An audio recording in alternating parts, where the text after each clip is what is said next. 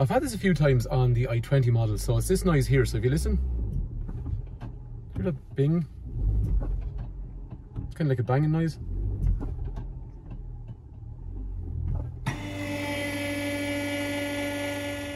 Anyway, what happens on these sometimes is there's a shield between the body and the exhaust. So the shield is here, exhaust is there. Obviously the shield is to deflect heat away from the body, and this one is loose because it's broken and perished in around here, so I'll have to secure that.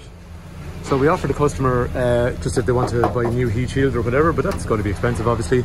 So I said, look, it's a 171 car, is there any kind of less expensive way of doing it? So we just ended up getting bigger washers.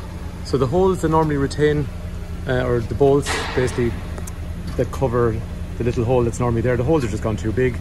So to kind of subvent that, we've put bigger washers in there and secured them. And now it's rock solid. So that might be useful for somebody. Thanks for watching.